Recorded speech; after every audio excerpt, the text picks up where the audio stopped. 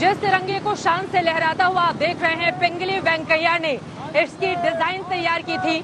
महात्मा गांधी को उन्होंने प्रस्ताव दिया था और उसके बाद आपको बताते चले 30 अलग अलग देशों के झंडे के डिजाइन का अध्ययन करने के बाद उन्होंने फाइनल ये डिजाइन तैयार की।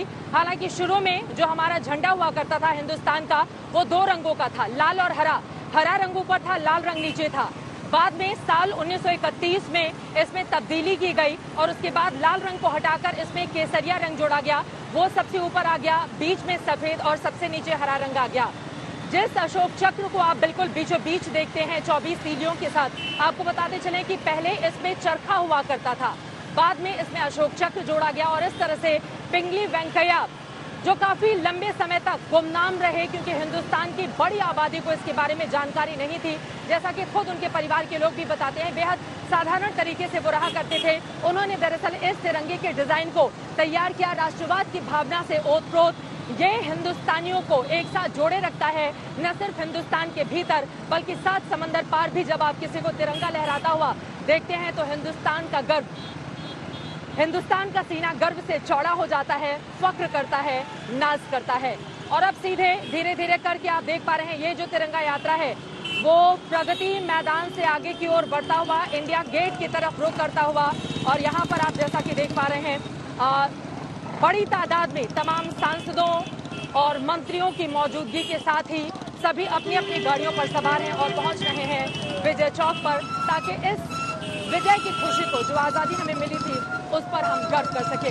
कैमरामैन संजय के साथ चित्रा, त्रिपाठी, दिल्ली आज तक। और इस वक्त ये जो तिरंगा यात्रा है वो इंडिया गेट सर्कल से होती हुई आगे की तरफ जाती हुई विजय चौक पर जाकर इसका समापन होगा। आपने ये भी देखा कि किस तरह से प्रधानमंत्री नरेंद्र मोदी समेत देश के कई केंद्रीय मंत्रियों ने, भारतीय जनता पार्टी के तमाम नेताओं ने और बहुत सारे जो आम हिंदुस्तानी हैं उन्होंने भी अपनी सोशल मीडिया की प्रोफाइल पिक पर तिरंगा झंडा लगा लिया है।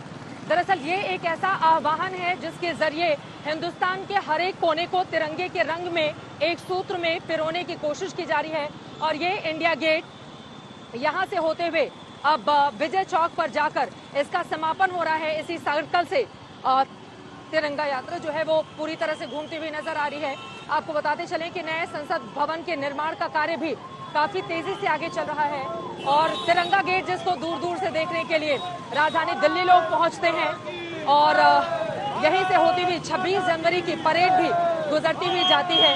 फिलहाल इस वक्त हम राजपथ से अब आगे की ओर बढ़ते हुए इंडिया गेट सर्कल से सीधे विजय चौक पर जाकर आज के इस कार्यक्रम का समापन होना है। कैमरामैन संजय के साथ चित्रा, त्रिपाठी, दिल्ली आज तक। मेरे पीछे इंडिया गेट है और यहाँ पर अब ये तिरंगा यात्रा पहुंच चुकी है मोटर बाइक के जरिए और अब सीधे ये तमाम लोग आगे की ओर बढ़ते हुए, क्योंकि बिल्कुल सामने ही आपको बताते चलें कि विजय चौक है जहाँ पर जाकर इसका समापन होगा और पास में ही संसद भवन भी है।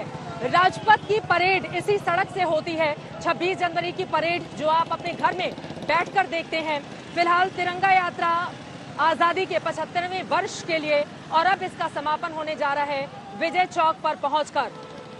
सैकड़ों की तादाद में यहाँ पर भारतीय जनता पार्टी के तमाम नेता, केंद्रीय मंत्री, बीजेपी के दिग्गज सांसद, वो तमाम लोग दिल्ली के अलग अलग हिस्सों से गुजरते हुए अब पहुंच रहे हैं सीधे विजय चौक पर। मेरे ठीक सामने आपको बता दें कि राष्ट्रपति भवन है और वहीं दूसरी तरफ दाहिनी तरफ संसद भवन और वहीं पर विजय चौक जहां पर आज के इस कार्यक्रम का समापन होना है। कैमरामैन संजय के साथ चित्रा, त्रिपाठी, दिल्ली आज तक।